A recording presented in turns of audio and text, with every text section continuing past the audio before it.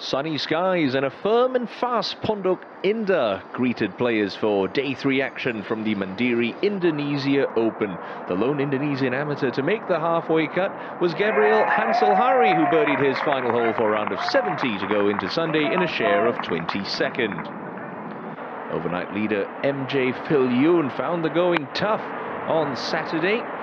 This brilliant shot into the 7th, setting up a birdie, but around a 74 leaves him at 12 under par going into the final round. Former Taiwan Masters champion Steve Luton had it going on the front 9. Birdies at 1, 3, 6, 7, 8, and that one at the 9th took him out in 30. He stumbled home 38 on the inward half, but a 68 leaves Luton at 12 under par alongside 10-time Asian Tour winner Scott Henn finding a birdie at the closing hole for a round of 70.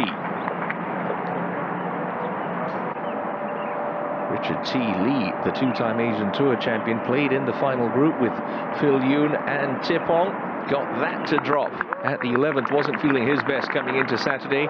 He would sign for a level par round of 72.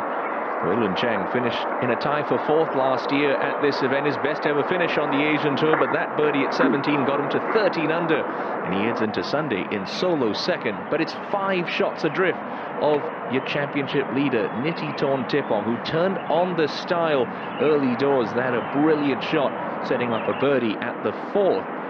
He would go on to collect 7 birdies in his round. That one at the 11th, curling in with pace. It was a 67 for Tipong when all was said and done, just a par at the 18th. But it's the International Series Singapore champion who carries a 5-shot lead into tomorrow's final round.